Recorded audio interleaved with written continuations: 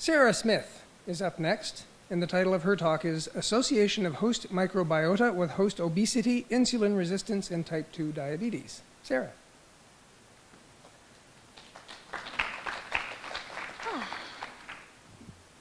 Okay. Exactly 1 week ago today, Carolyn Gaute from the University of British Columbia released a study highlighting obesity rates across Canada from 2000 to 2011. Part of her project was to include obesity maps, like the one, well, exactly the one that you see above me here. And if you look at the top left legend, you're going to see some different percentages where we can compare obesity rates from province to province across Canada.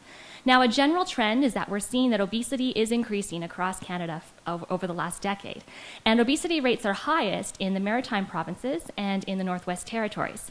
Now, British Columbia is not out of the woods. Our obesity rates have increased from just under 20% to just under 25% over the last decade. Now, across Canada, 1 in 4 adults and 1 in 10 children are diagnosed as clinically obese. And this is a big problem because there are a lot of diseases associated with obesity, such as cardiovascular disease, type 2 diabetes, insulin resistance, stroke, musculoskeletal disorders, and even some cancers. Obesity and its related diseases cost the Canadian healthcare system $6 billion annually, so this is a big problem that we need to address. Now, in the developed world, we normally associate obesity with an increase in caloric intake and a decrease in physical activity. But researchers are now looking for other explanations to explain how and why the obese state occurs. One of the things that I'm interested in is bacteria.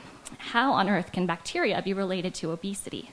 Well, it might surprise many of you that we have over 100 trillion organisms living on our body surfaces. And our body surface includes anything that's exposed to the external environment. So that's our whole gastrointestinal tract. Now, the most dense bacterial populations are found in our colon. And our colon's bacteria is called the gut microbiota. That's how I'm going to be referring to it for the rest of the presentation. Now, our gut bacteria normally help us.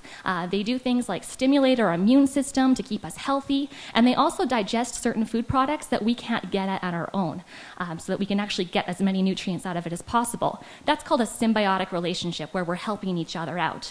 In an obese person, it's found that the microbiota is in a dysbiosis relationship. So there are some altered numbers that's affecting how an obese state occurs. The most exciting studies are looking at transplants. So we're taking obese mice and we're taking their microbiota and putting it into a mouse that has no microbiota to speak of at all. And what's happening is those mice that have obese microbiota are gaining a lot of weight. They are having an increased susceptibility to store fat in their bodies, and they have a decreased sensitivity to insulin, which is a hallmark of type 2 diabetes. My research is important because obesity is a major problem in the whole world, and understanding how bacteria fit into that can help us to understand how and why the obese state actually occurs. Thank you.